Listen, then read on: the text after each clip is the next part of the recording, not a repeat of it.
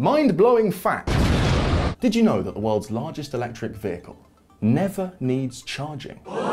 It's true, it's called the Electrodumper, and it's a 30-foot long, 14-foot wide, mean green dumper truck. It has a battery over 6 times the size of the one found in a long-range Tesla model, and yet it never needs charging.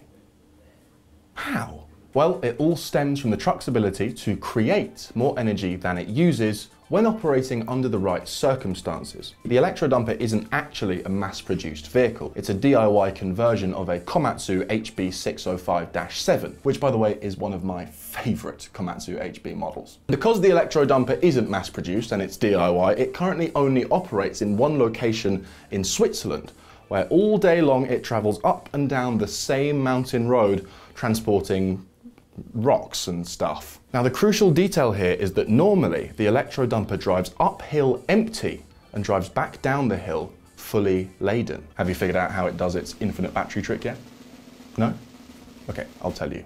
Regenerative braking! Yes, the Electrodumper, like most EV road cars, uses a regenerative braking system to harvest energy otherwise wasted under braking and use it to top up the battery. However, whereas in road cars this only provides a slight increase in battery, in the case of the Electrodumper the gains are significant. Heading up the hill unladen, the Electrodumper weighs 45 tons. However, heading back down the hill filled with rocks, it can weigh as much as 110 tons. Have you ever tried stopping a 110-ton truck from rolling downhill?